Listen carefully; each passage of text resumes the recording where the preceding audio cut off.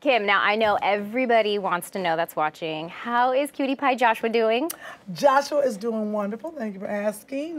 He's 3 years old and big and a real boy. And any pictures? Any pictures that we can see? Of course. Mama has what pictures. Mama doesn't have a picture of her baby? Look at that smile. Oh, he is so precious. That's my baby right there. Oh my gosh. We know that it's actually super hard to raise children, right? It's so tough. I know I have a 16-month-old at home, so I can only imagine what it's like with a 3-year-old. Yes. What is the most hilarious thing, though? I think Joshua now, he grabs my face and says, "Mommy, you're too loud." I was like, oh.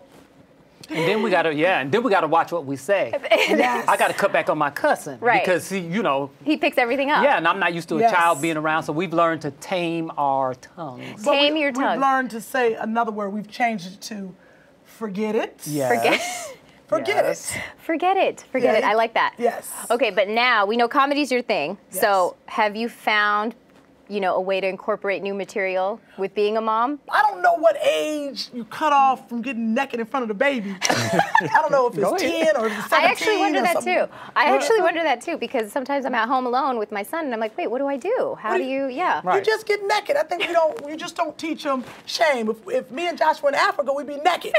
We were back and we still would be That's true. So I don't teach him shame, but at a point, he looked at me and he was like, oh, he said, "Mommy, pee-pee hairy." Oh, no. I was like, and that's kind of stuff he says. Mommy, I was like, I guess I should have So you definitely have some good material for your stand-up. Absolutely. Check out more online exclusives with Kym and her village on the all-new Oprah.com.